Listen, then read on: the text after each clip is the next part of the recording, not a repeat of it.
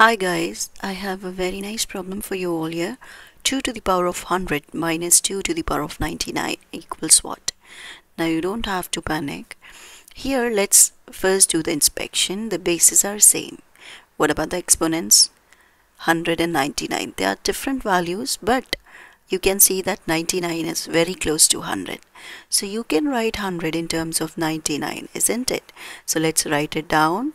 You can write it as 2 to the power of 100 can be written as 99 plus 1. And then here you have 2 to the power of 99 again. Now what we're going to do is you have to remember this. Whenever you have something like this, a to the power of m plus n, you just split them, a to the power of m times a to the power of n. So whenever you have powers added up, you can split them with same bases and multiplication between them. Now we're going to apply this.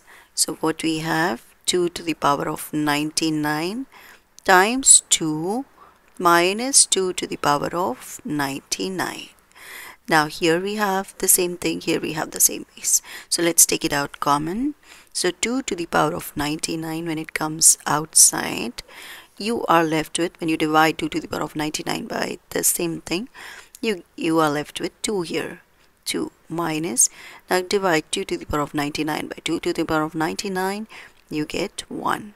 So you have 2 minus 1 here, which is equal to 1, isn't it? So your answer here is 2 to the power of 99. That's it. So hope this was helpful. Such an easy and nice trick. Thank you so much for watching. Bye bye. Take care.